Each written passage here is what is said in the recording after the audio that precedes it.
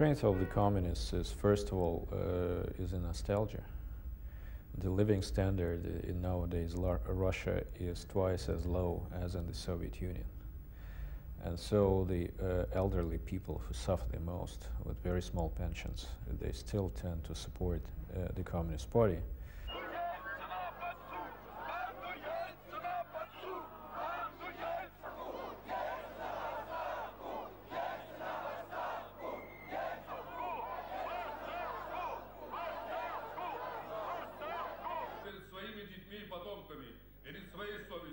Это сугубо мужественный выбор.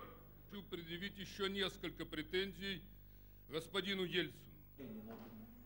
Постоянно. В Думе в марте два выбора у граждан страны. Или две возможности. Если нравится, что ныне происходит, голосуйте от Жириновского до Явлинского. Они все помогали Ельцину разрушать страну и навязывали вот такие представления. Нет, есть смысл голосовать за движение за победу. Все остальное – это потерянные голоса. Голодать, можно сидеть на рельсах, но только вместе мы сможем защитить себя и своих детей от нищеты и унижений. Голосуй за победу! Избирательное объединение «Коммунистическая партия Российской Федерации».